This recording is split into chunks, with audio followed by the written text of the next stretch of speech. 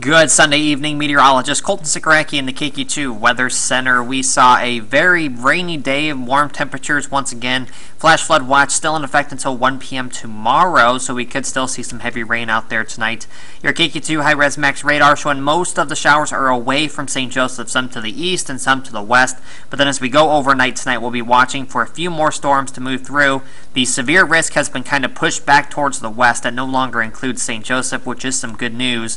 For the rest of tonight, we'll see showers and thunderstorms try to move through the area. It looks like the best chance for rain tonight will be west of St. Joseph. And as we go into tomorrow morning as well, we'll continue with those rain chances as well. Monday features another chance for a few isolated thunderstorms in the forecast. I'll have details of all of this coming up tonight on KQ2 News at 10.